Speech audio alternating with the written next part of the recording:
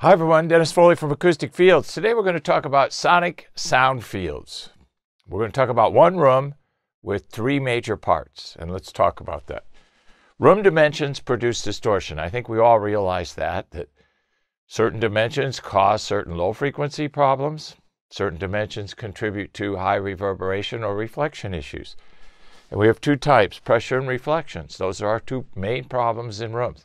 If you did an outline, you'd have Roman numeral 1, pressure, Roman numeral 2, reflections, and then all the subtopics underneath, okay? Pressure is wavelengths that don't fit. A 30-cycle wave is 34 foot long. If you don't have 34-foot dimensions, it's not going to fit. Some will be reflected back into the room, some will go right through the wall, and some will be absorbed if you use the right technology to do it. Reflections, they bounce around everywhere, right? They're short, straight line energy, ray energy, that bounces everywhere off the walls. And what does that do? It confuses the direct or straight line energy. So you have all these reflections from the wall surfaces, right?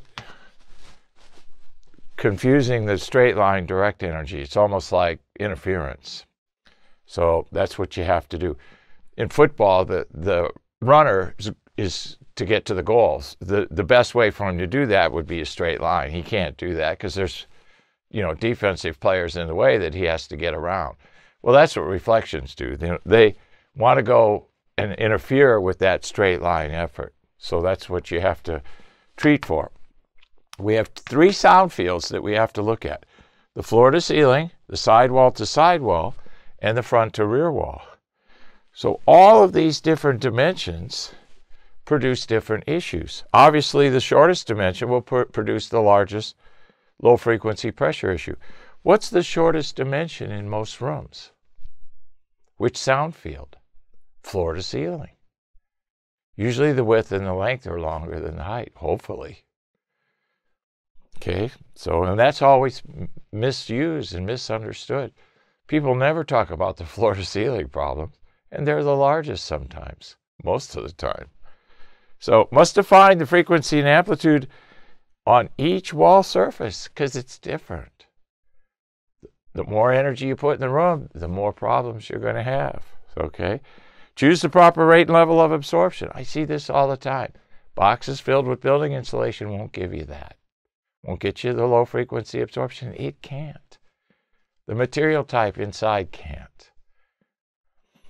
It's an effort to make something light, relatively inexpensive, call it a treatment product, and then you get it and you're not happy because it doesn't get enough or go low enough.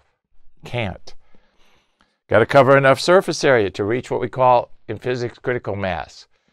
You got to cover so much surface area to have an audible impact across the frequency range. We go through a lot in large room acoustics with this issue. You have to cover a lot of surface area in a large room to manage reverberation times, because the whole wall is basically a speaker. It's a reflection speaker. And in order to treat it, you got to put a grill cloth, so to speak, or treatment over it. And you got to cover the whole surface area in a lot of cases. And most people aren't willing to do that. Well, then you got to live with a higher reverb time. Can't do that? Well, you're almost, not going to be able to fix your problem. You're going to have to lower the amount of energy you put in the room. Treat enough surface area and treat each surface area individually. Treat each surface area as if its own room. That's the only way you're going to use the proper tactics to complement your strategy.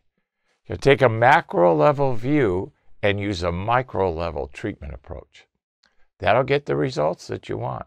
If it doesn't, we know where we have to make up the difference because we used a strategy and we used the appropriate tactics.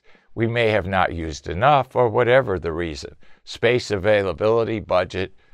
There's tons of reasons with human beings on why they do and don't do things. But the room doesn't really care about any of that. The room only sees energy. And with the room, physics is the law. Everything else is a suggestion. So you got to have enough coverage to reach critical mass in order to have that audible impact. 3, sonic sound fields within your room. Keep those in mind when you're developing your strategy. Hope this helps. Thank you. Thank you for watching this video, and if you liked it, please give us a thumbs up. We also have a newsletter that you can subscribe to, so please do that because we offer special price discounts to only those on our newsletter.